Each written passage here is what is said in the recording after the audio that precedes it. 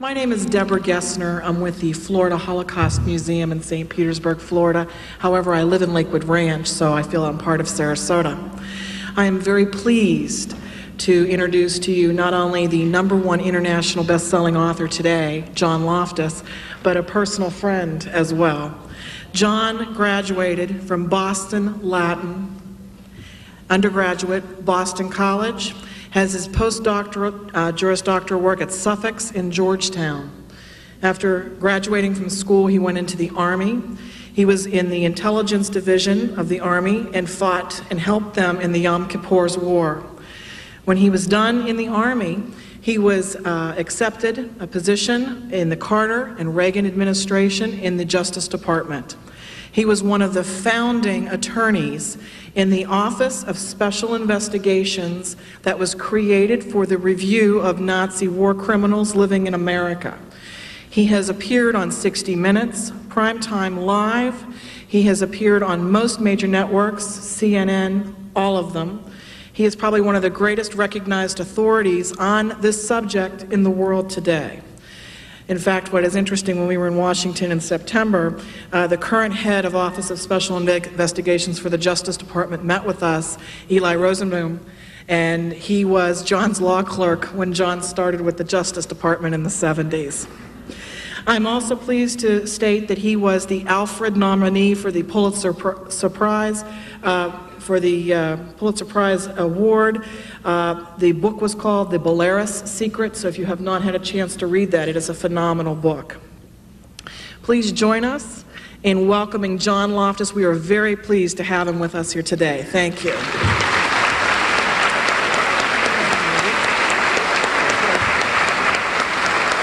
Thank you. Thank you. I always get teased. Doesn't it seem a little bit silly to have an Irish Catholic writing books about Jews, Nazis, and Israel? My mother was born in Ireland, and she had an explanation. She said there was an ancient Irish legend that the Irish are the lost tribe of Israel. My dad shook his head and said, "John, it couldn't possibly be true that we're related because the Jews can't drink and the Irish can't cook." My association is much more mundane. I was a young, ambitious lawyer. I had a great job. I worked for the Attorney General of the United States. And President Carter asked us for volunteers among the Justice Department lawyers to set up a new task force to investigate whether there were any Nazis hiding in America. Now, since I knew absolutely nothing about the subject, I, of course, immediately volunteered. Well, I thought it would look good on my resume. I thought I might get a free trip to Germany out of it.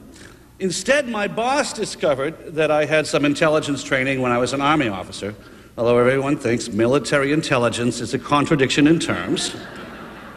Nevertheless, that was the qualification that got me the most unusual job in the U.S. government. They raised my security clearances many levels above top secret. My job was to go through all the CIA and NATO intelligence archives for several years to see if I could find any clues to where there might be Nazis hiding in America. Well, I never did get my free trip to Germany. Instead, I got lots of free trips to Suitland, Maryland. Now, Suitland is a nice little town. It's right outside Washington, D.C., and Suitland is where the U.S. government buries its secrets, literally. There are 20 storage vaults underground. Each vault is 1 acre in size. Have you ever seen the movie Raiders of the Lost Ark? Well, the last scene of that movie is what the underground vaults are really like, only not as organized as they are in the movie. And being a typical man, I didn't always stop and ask for directions. And one day I got really lost and ended up all the way down in the Q vault, where our nuclear warfare documents are stored. And inside the nuclear vault, I stumbled across a group of Nazi files, files that I wasn't supposed to see. Files that no one was supposed to see until the year 2015. And I discovered, much to my embarrassment, that many of the Nazis that I had been assigned to prosecute were already on the government payroll. It was one of those Cold War operations that got all messed up. The British Secret Service had a private meeting with a few chaps from our State Department intelligence. And the British said, "Look, the Germans are defeated now, the Russians are the new enemy. We have to get ready for World War III."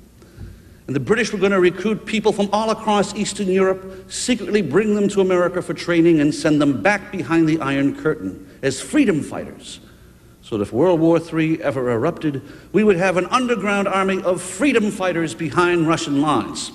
Now, the only problem with the whole freedom fighter project was that the chap in charge of it in Britain was named Kim Philby.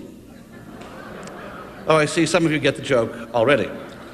Kim Philby, we discovered to our horror years later, Kim Philby was the highest-ranking communist spy ever to infiltrate the British Secret Service.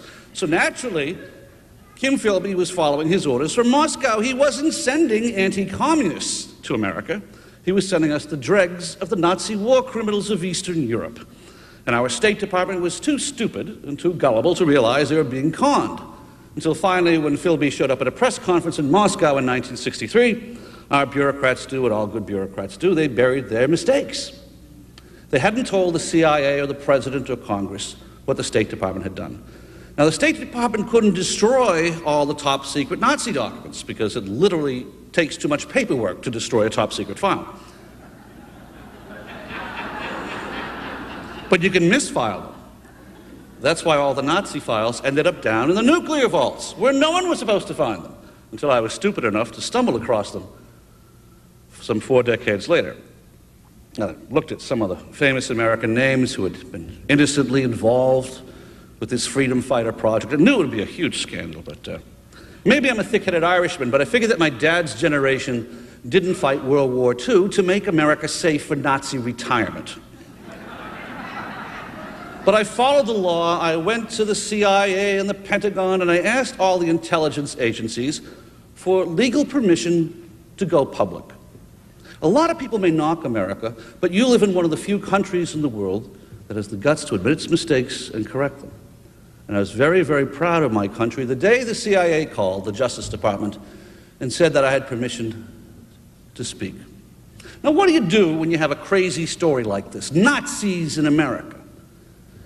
I pick up the phone and I call 60 Minutes. We had a great time. Mike Wallace gave me 30 minutes on his show. It's the longest segment that 60 Minutes has ever done. And when the episode about Nazis in America went on the air back in 1982, it caused a minor national uproar. Congress demanded hearings. Mike Wallace got the Emmy Award. My family got the death threats. It was a great trade-off. But I figured I'd done my Boy Scout duty. I left Washington and I went back and joined the largest corporate law firm in Boston. Time to get on with my life. But then a funny thing happened. It seemed as if every retired intelligence agent in NATO started showing up at my law firm. They all had these wonderful stories to tell, because I guess there weren't many lawyers running around who had had SI and cosmic security clearances. So the deal is they could talk to me anonymously under the attorney-client privilege, but my legal requirements are every book I write has to be submitted first for censorship through the intelligence community. So I was a safe middleman for many men and women in the intelligence community who wanted to be whistleblowers but do it legally. And they had some amazing stories to tell. One of the stories that I was not allowed to write about in my first book was how the Nazis actually got to America from Europe. And the CIA said, no, you can't ever write about the Vatican. I'm an Irish Catholic, and when they told me I couldn't write about it, it only annoyed me. So as a good lawyer, I found the loophole. We had a young British kid who spoke fluent Serbo-Croatian. Now, I knew that the Vatican had actually had a network of Croatian Catholic priests who had set up a rat line, a smuggling system for the British Secret Service. And so the Nazis would go from Germany to Austria. There was a whole network of convents and monasteries that would take them down to Rome, to the port of Genoa, where ships were chartered to sail them to Australia or Latin America or Canada, eventually to the United States. So my young friend went around with a tape recorder posing as a young Croatian fascist. And these old priests bragged into this tape recorder how the smuggling program had worked. Then I went back to CIA and said, look, they blew the whistle on themselves. You can't stop me now. So it was lots of fun.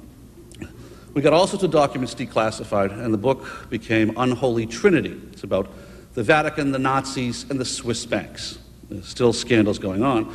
I hope people understand that 99% of the Catholic Church had no involvement with this. This was a small group of right-wing, ultra-conservative Italian clerics who disgraced the Catholic Church with their attitudes both during and after the war.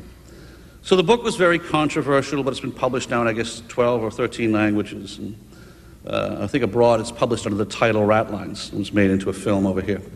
But that was sort of fun. But that's 2 books about Nazis. And, this was kind of interfering with my law practice. And let's face it, Nazi hunting is not exactly a growth industry, is it?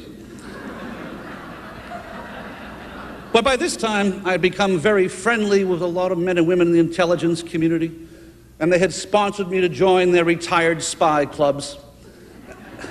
And I tried very politely to tell them to go away. I just didn't want to do this stuff anymore. And one day one of them said, "John, you don't get it. If you think what we did with the Nazis was bad, let us tell you what we did to the Jews." I heard them out, and I read their files. And one day I went home and told my wife I was leaving the practice of law. For the rest of my life, I was going to be the lawyer for these men to take $1 from each of them and help these men and women get their stories told.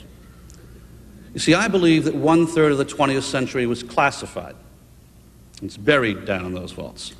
So as a case study, I asked nearly 500 intelligence agents to tell me every dirty trick we ever pulled on Israel. Thought it'd be a nice little book. It ended up to be almost 700 pages. Don't worry, you don't have to read the whole book. We put bulleted paragraphs at the beginning of each chapter that summarizes it. So you can skim the whole book in 10 or 20 minutes. We did that for the press.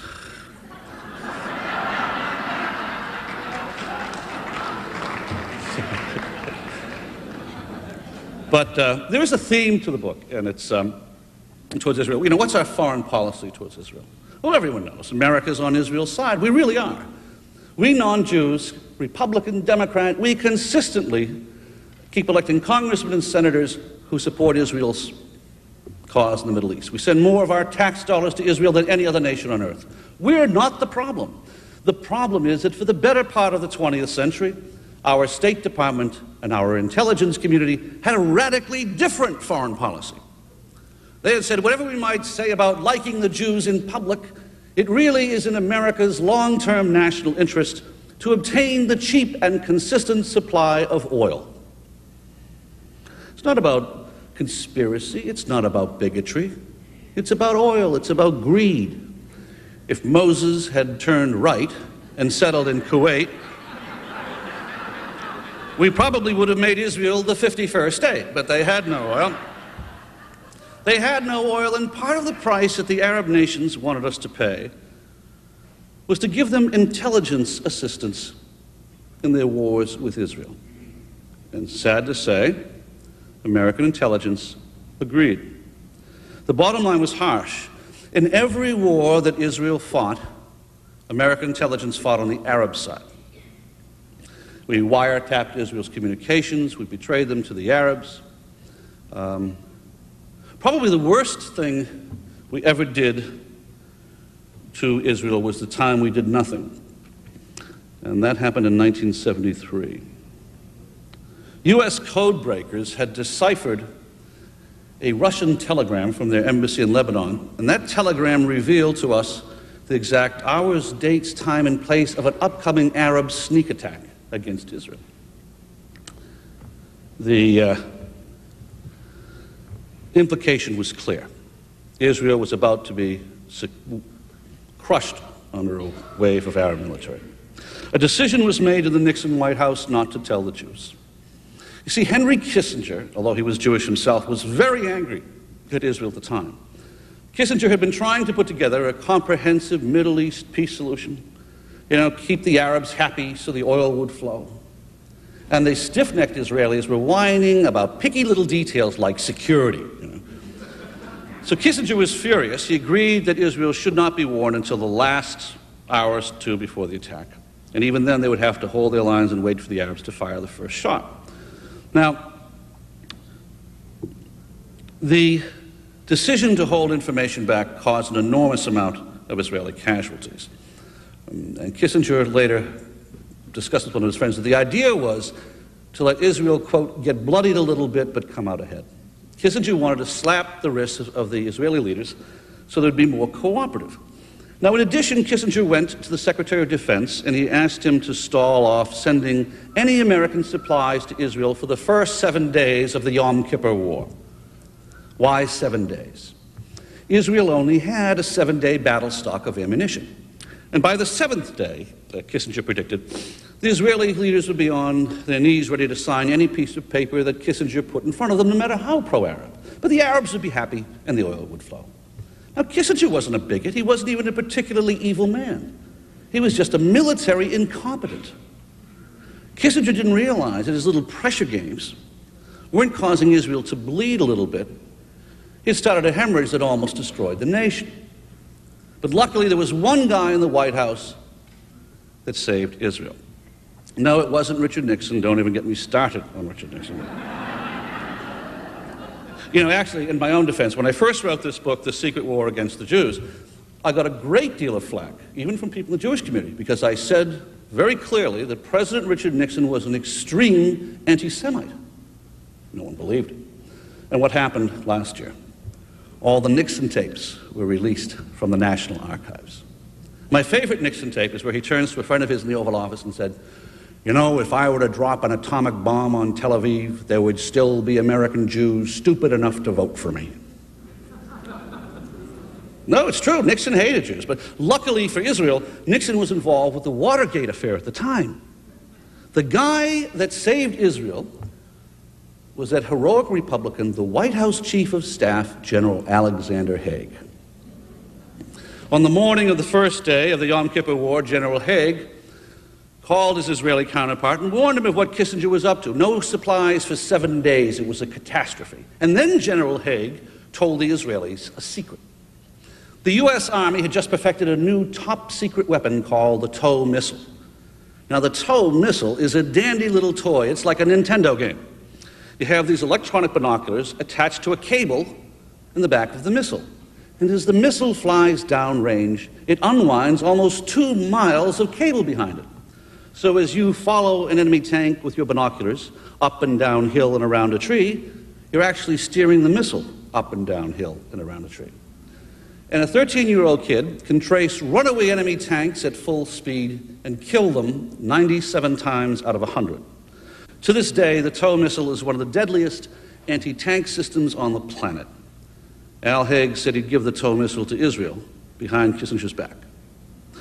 On the evening of the first day of the Yom Kippur War, an unmarked plane flew 41 Israeli army commanders to a secret base inside Fort Benning, Georgia. I know about this part of the story firsthand because I was there. You see, I was the young army officer who trained the Israelis in the TOW missile system. We rushed the Israelis through a crash course at Fort Benning, and then we stripped every TOW missile we had from the eastern seaboard of the U.S., and we flew them to Israel at night. As Oliver North later discovered, you can pack a lot of TOW missiles into 1 or 2 aircraft. And at first we thought the Israelis had screwed up. We wanted them to put the TOW missiles at a defensive barrier around the major Israeli cities to save as many lives as possible. And instead, those crazy Jews took all of the TOW missiles and dumped them at 2 spots out in the desert. And they were right. Israeli intelligence knew that the entire Egyptian tank army was about to come roaring up the Sinai for the final assault on Israel. But all of those hundreds and hundreds of Egyptian tanks and armored personnel carriers would have to go through either the Mitla or the Gitla Pass. And when they did, the TOW missiles were waiting just in time. They had just arrived a few hours earlier. It was one of the greatest tank slaughters in modern military history. But to protect Al Haig, the government of Israel told you a cover story. They told you that the Israeli Air Force had blown up all those hundreds of Egyptian tanks. That's good shooting. So good, in fact, the American Air Force got jealous. The U.S. government actually sent a team of American officers to Israel to walk the battlefield. But there was a problem. They couldn't find any holes on the tops of the Egyptian tanks. They hadn't been hit from the sky at all. They'd been blown up from the side. That was the first combat deployment of the TOW missile. And I tell that story to illustrate that sometimes American Jews don't know who your friends are and who your enemies are. One of the old spies said that Henry Kissinger should be compelled to change his religious affiliation from Jewish to self-promotion. That may be a bit unfair to poor Henry, who was, after all, only following a consistent American diplomatic policy of siding with the Arabs. In the long run, it was about money. There's a few pages in my book, The Secret War Against the Jews, that talked about an unusual banking system some of my intelligence friends had stumbled across. I'm going to break a major news story today with you. It seems that during World War II, the leading Nazi industrialists secretly owned a bank in New York City. That bank was dissolved in 1951. However, the records are clear. The Nazi bank in Manhattan was run by President Bush's father, Prescott Bush, and by Herbert Walker, his grandfather. The Bush family was on the wrong side of World War II. Now, we need to put this in perspective. These are serious, serious charges. We have them. The ownership of the Nazi bank proved from 3 different sources. The Bush membership in the board of that bank is a matter of public record. Let's put it back in context. After World War I, the leading German steel magnate, August Thyssen, was very upset because the Allies seized some of his companies for war reparations. And he was determined never to have this happen in the next war. So he set up a series of banks. One in Berlin, named after himself, the August Thyssen Bank. One in Holland, which had been neutral during World War II. That was the Bank voor Scheepvaart und Handel. And then a bank in Manhattan, the Union Banking Corp. So no matter which side won the next war, his corporations could move their stocks and bonds from one bank to the other. Now, he even trained his 2 sons that they would have to preserve the family business in the next war. So he told one son that he would be a Nazi and the other son that he would be a neutral. So no matter which side won the war, the Thyssen's would win. Now, the first thing the Thyssen family needed was money. So they went to a major investment firm, Brown Brothers Harriman, in Manhattan. Now, this firm was founded by Herbert Walker, and he merged with a British firm, Brown Brothers, with a major Democratic firm, Harriman. The Democrats have their own scandal here as well. Averell Harriman's brother, Roland Harriman, was also on the board. It is a matter of public record that Brown Brothers Harriman helped American investors move billions of dollars into Germany during the 20s and 30s. The German currency was worthless, but German stock was worth a fortune because Germany had almost a high-tech patent monopoly on all these advanced trade processes. So the Brown Brothers Harriman helped organize the flow of money into Germany from some famous American families like the Rockefellers, the Fords, and the DuPonts. Now, none of these people, the Bushes, the Fords, the Rockefellers, were pro-Nazi. They actually favored the conservative monarchist and Catholics party in Germany. But they did fund Hitler as a side bet because he was useful to keep the unions at bay.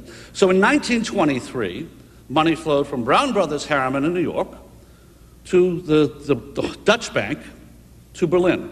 Now, we have traced from the Dutch bank directly to the Nazi Party headquarters. That's where the money came from to build the very first Nazi Party headquarters, the Brown House in Munich.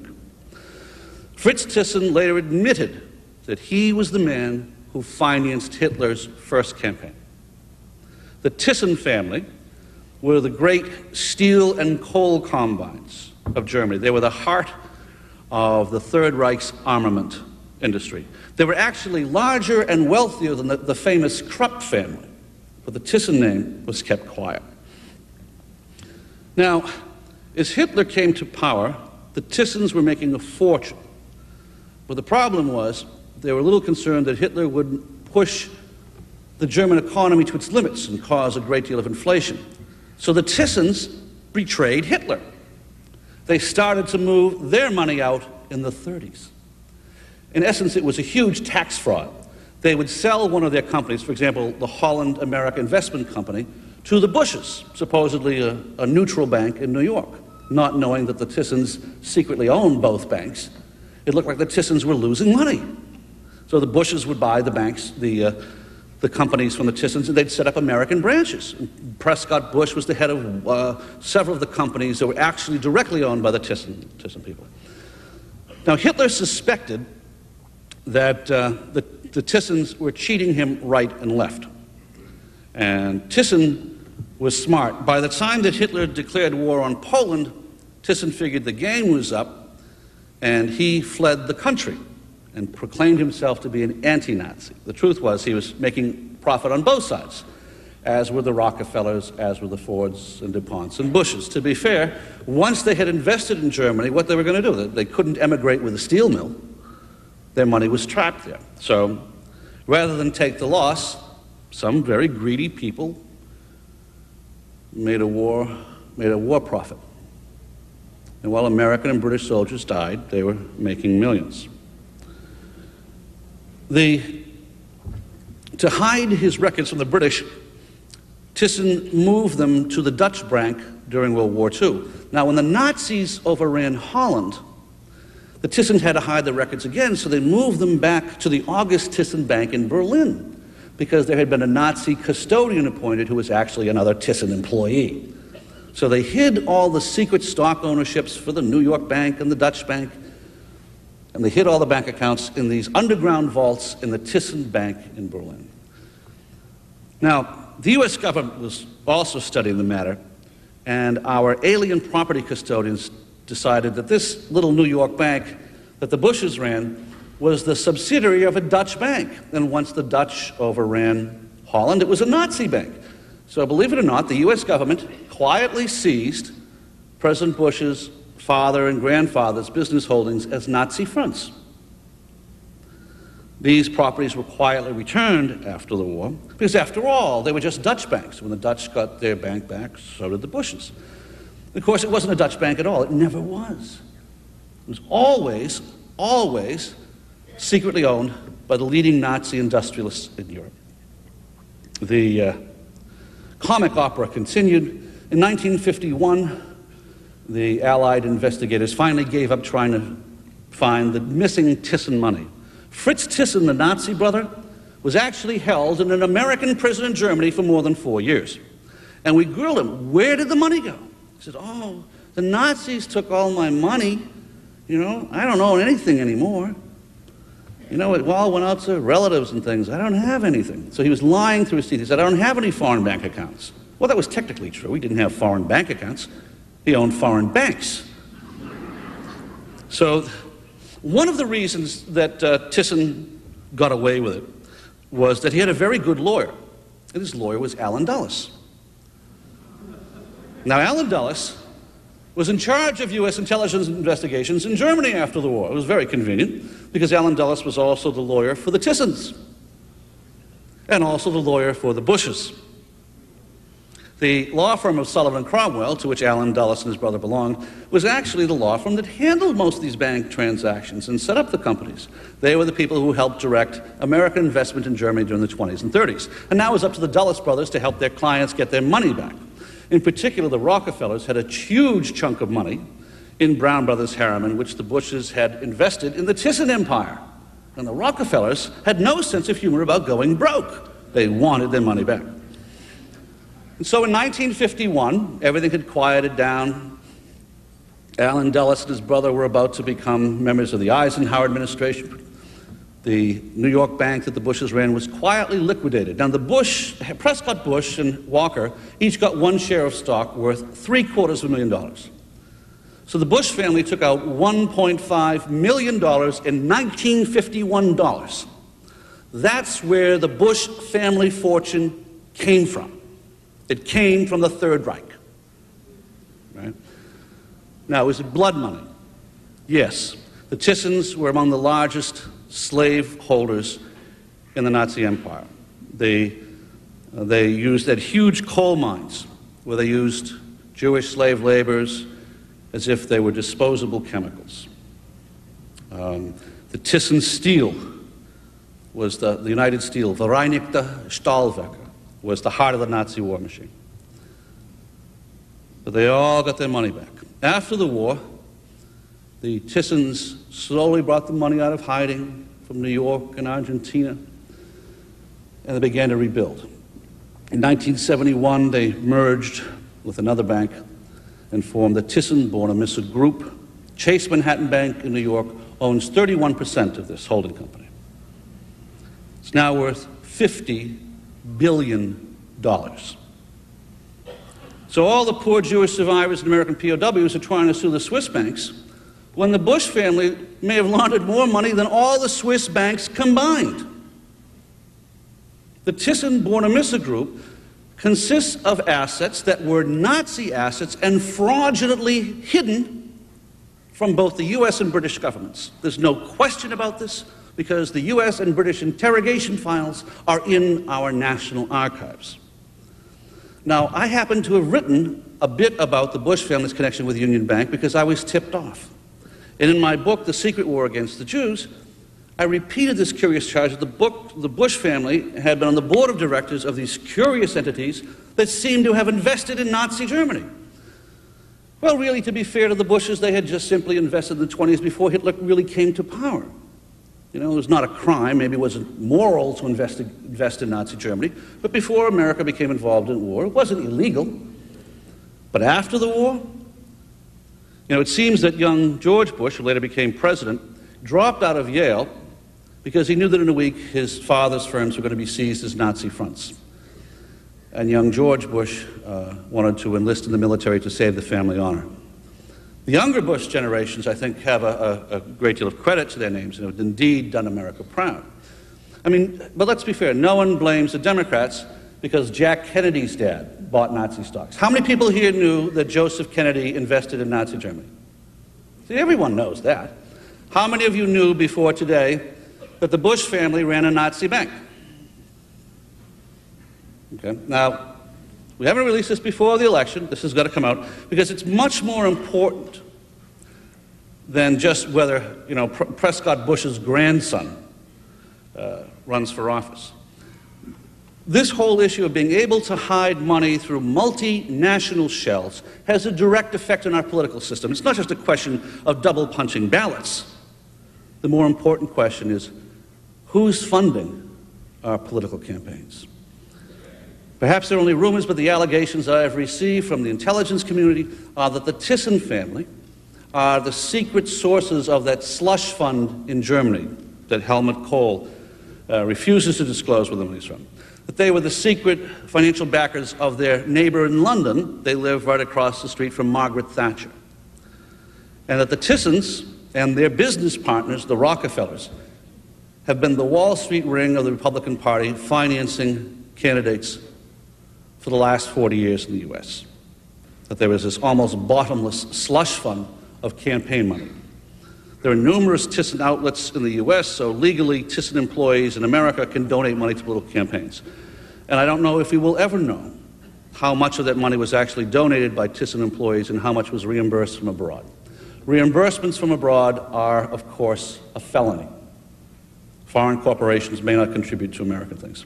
So perhaps when we sit down in Congress in a few weeks and begin to debate how best to reform our ballot counting system, we should also take a look at campaign finance reform.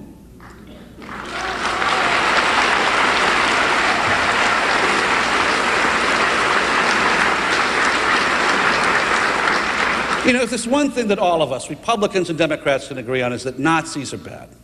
And we have always suspected that someone was pulling strings. And I think what we have had is a series of multinational corporations behaving like pirates. And they have no ideology. They don't care about America. They don't care about Nazi Germany. They only care about money. But what do I care? I'm not a Jew. None of my family died in the Holocaust. I don't have any relatives in Israel. Why give up a great legal career to go around writing history books? Not only is it not profitable, it's like doing homework for the rest of your life. Well, I have a personal reason for staying with this subject and being the president of the Florida Holocaust Museum. That's sort of fun. If you haven't been to see us, we just built the 5th largest Holocaust museum in the world in St. Petersburg, Florida. And I missed a meeting and they made me president. That's what happens. But we're investing $250,000 here in Sarasota to open up a branch of the museum, and we're investing $250,000. In January, we'll have America's largest website, so that every child in America can take one of these high-tech virtual reality tours of our museum. And they can walk from room to room, 360-degree views, and actually meet with a Holocaust survivor and type in questions and get answers. So kids can learn a little bit about character education, about tolerance, about racial prejudice, about World War II, about the Holocaust. Because we need to do a better job of teaching our children. But as for me, I have a personal reason for staying on this subject. See, when I was down in those intelligence vaults, I came across a manuscript that would change my life. It was written by a Jew. His name was Saul Schnadow. Saul lived in that little borderland between Poland and Russia. Today we call it Belarus, but in those days before World War II, the Jews called it the Pale of Settlement. There used to be a 70-mile-wide strip of land along the Russian borders where Jews had been allowed to live for 3 centuries. And you could go from Vilna to Minsk to Baranovich to Pinsk, all the way down to Romania. And some of these cities and towns were 90% Jewish. The Pale was the most densely populated Jewish settlement on the face of the earth. Unfortunately for them, it lay right smack in the middle of Hitler's invasion path for Russia. Now, when the armies of the Third Reich came pouring through, they didn't have enough German soldiers to take care of this huge Jewish population. So the SS asked the local Christian population for volunteers.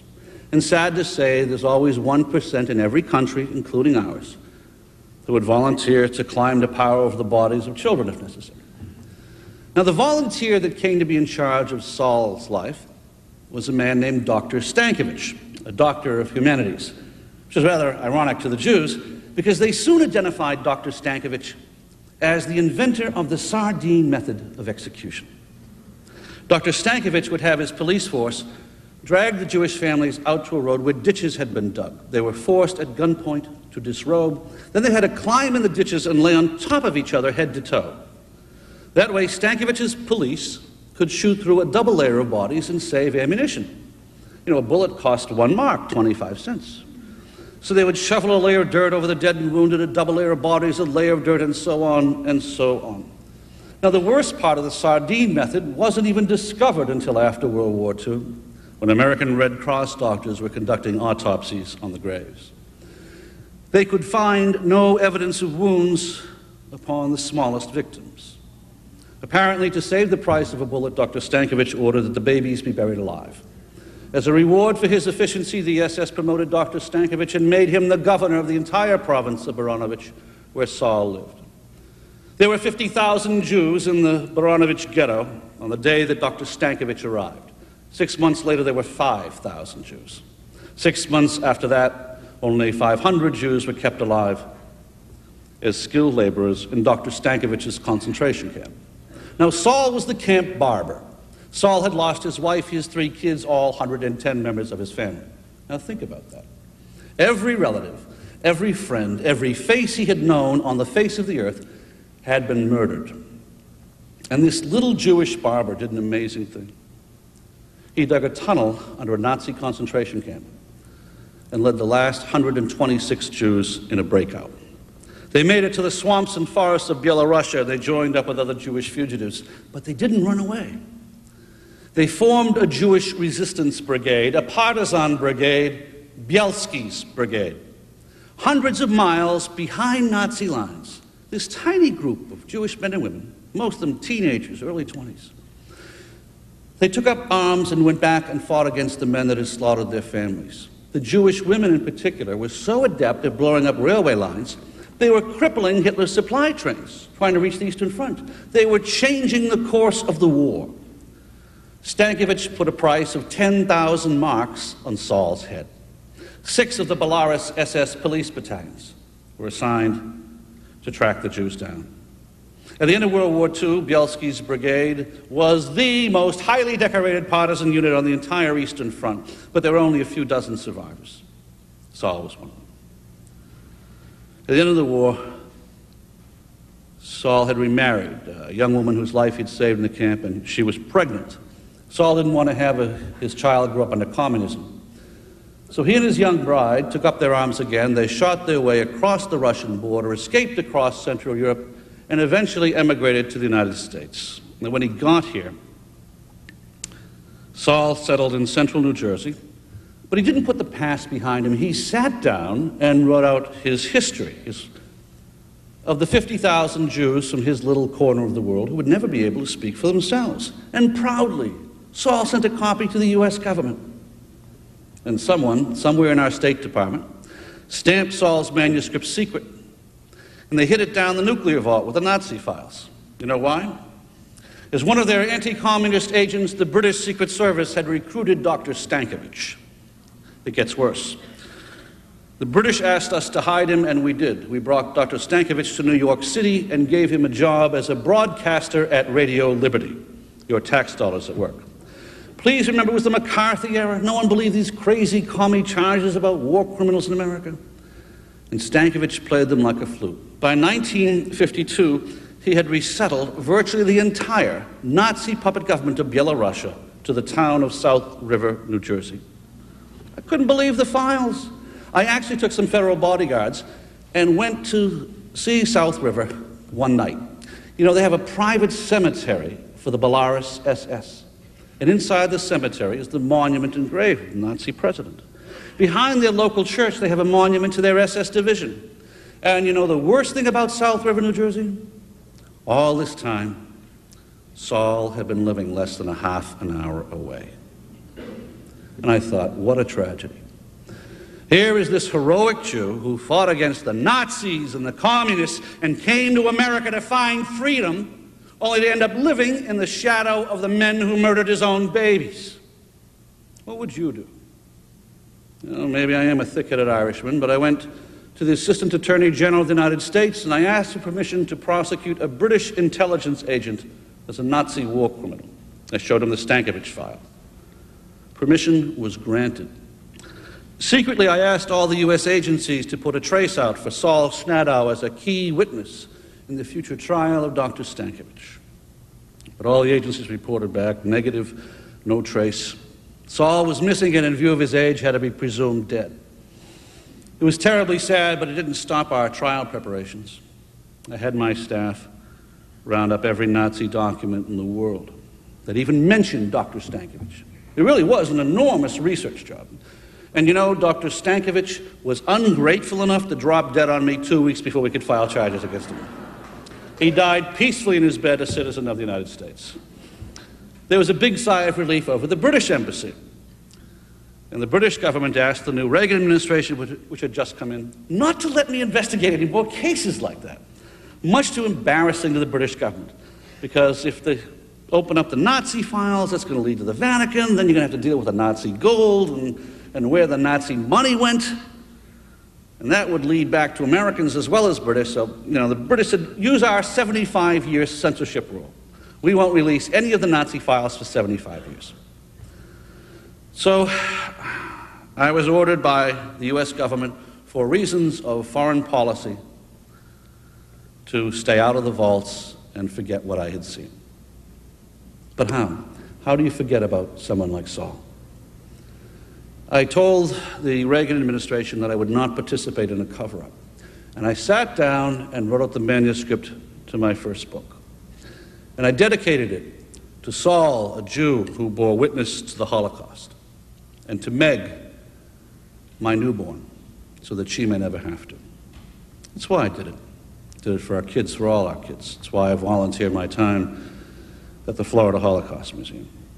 We have to make the world a better, safer place for our children. And that means in some small part that people like me have to dig out the ugly truth. And all of us have to recognize that the truth is more important than politics. We need to regain control of our history. We cannot live in a world where 1/3 of our modern history is classified.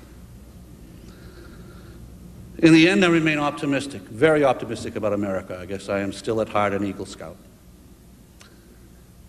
And some good things have happened. When we went to build our Holocaust Museum, We smuggled a boxcar out of Poland. It's the only one the Polish government hasn't cleaned up first. And when we were setting the car up inside the museum, we found something horrible inside. Maybe something wonderful. We found a little girl's ring.